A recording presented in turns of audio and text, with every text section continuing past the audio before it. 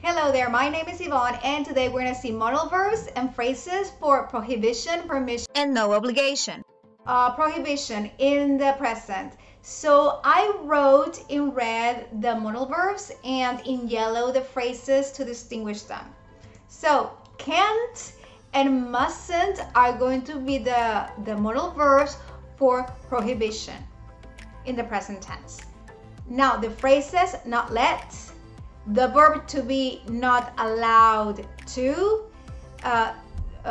don't or doesn't allow somebody to.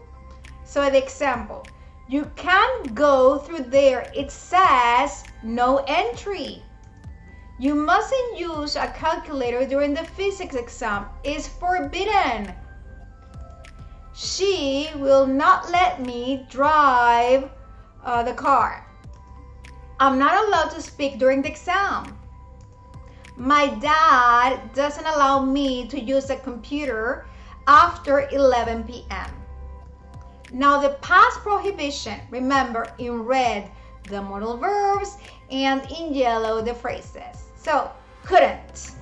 I think this is the only modal verb here, and the rest are going to be phrases. Didn't let, was or were not allowed to, didn't allow someone to.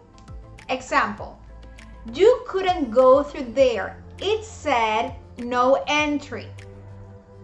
She didn't let me drive the car.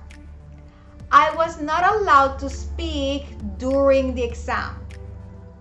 My dad didn't allow me to use the computer after 11 p.m. Be careful, okay? Don't have to express prohibition. When you say you don't have to use a calculator in the exam, it means that it's not necessary, but it's not forbidden, okay? So you're allowed in a way, because if I thought, come on, you don't have to use a calculator, it's so easy, right? So if I want to emphasize that it's forbidden, that you cannot use it, I will say you mustn't use a calculator, right? Now, another thing. Don't use mustn't in the past. Must and mustn't is going to be for the present. So if we want to express something in the past, we could say, I couldn't use a calculator in the exam. Permission. Remember, in red, the modal verbs, and in yellow, the phrases. Can. Modal verb. Could again. May. So can, could, and may are going to be the modal verbs for permission. Let is going to be a phrase together with the verb to be allowed to. So let's see the examples. Can I go to the party? Could I use the phone?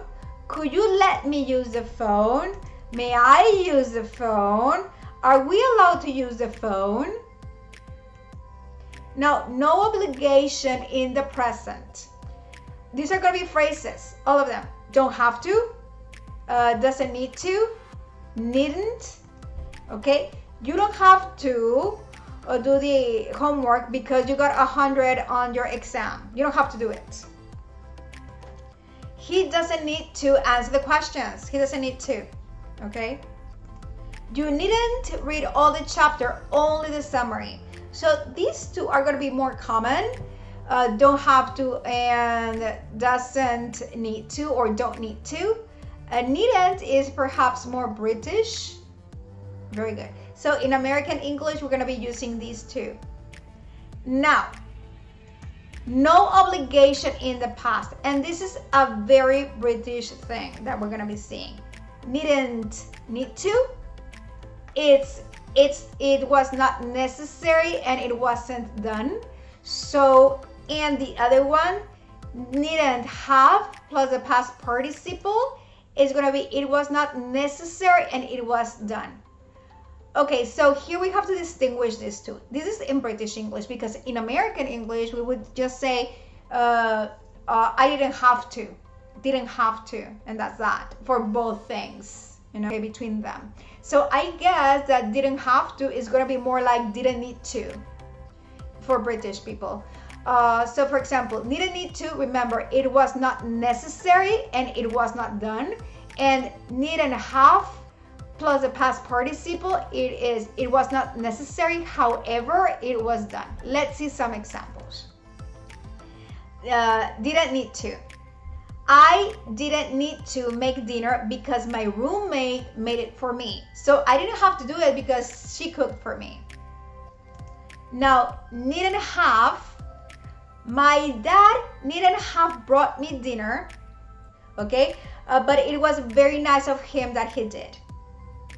So he brought me dinner, okay? So it was not necessary for him to do it. However, he did it. It's a brief summary of modal verbs and phrases, prohibition, permission, and no obligation. So if you like the video, give a like and subscribe to our YouTube channel. Okay, goodbye, take care.